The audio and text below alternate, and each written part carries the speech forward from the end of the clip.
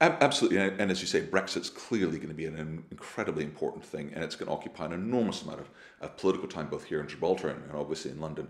But I don't think we should lose track of it and think it's the only thing that's out there, because there's also, I think, a much bigger change going on within the business world. And that bigger change is all about how do we deal with what some people are calling the fourth industrial revolution, which I think is much more an intellectual revolution. And the winners over the next few years are going to be those economies and societies where people are agile, where people are entrepreneurial.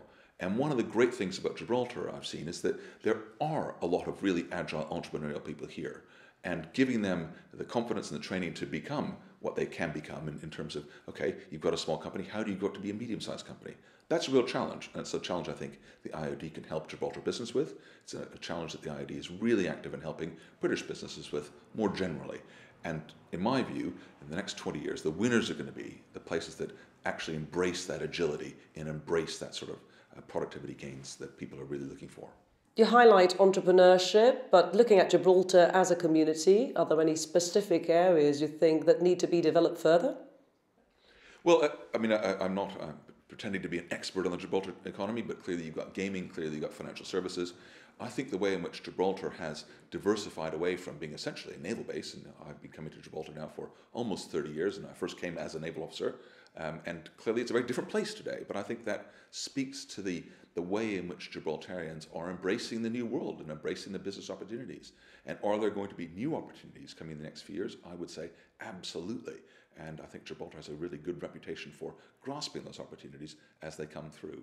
Nobody saw the gaming industry coming at us, and here we are. You know, it's now a really vibrant sector, so that's a great example of what can be done.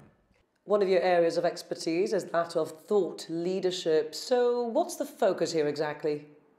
Well, what we try and do is to look at various areas which we think are exciting and where we think that there's opportunities to really branch out. So, for instance, in the last few years, we've had a big issue on Brexit, obviously, but also looking at things like lifelong learning and how do you take people who have had one career and maybe reach middle age and think, I'm tired of that, or maybe that career is in secular decline and they need to retrain and do something else. And how do you help people do that? And that's a really important thing. How do you help businesses and economies to become more agile? So we pick out topics where our expertise leads us to believe that there's opportunities and growing opportunities coming up in the future. And those are just a few of the ones we've looked at in the last few years.